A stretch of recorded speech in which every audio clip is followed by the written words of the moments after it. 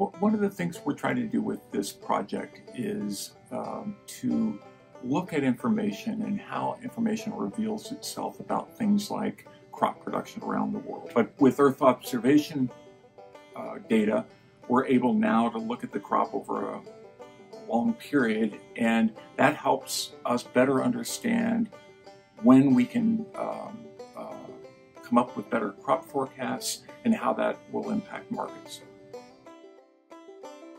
Market participants, so people who eat food, consume food, store food, they have to make decisions based on information that they receive.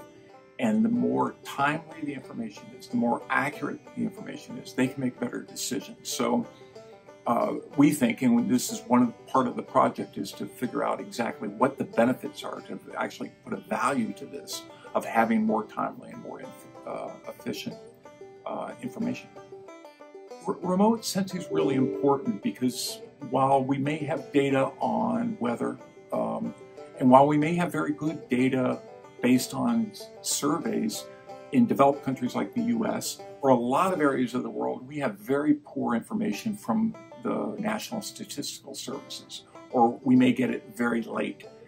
Earth observation data gives us real-time information on crop production in those regions, and from that it helps inform markets, and again, it helps inform market participants. So one of the key things where people were looking at is, well, what's next year's crop going to look like?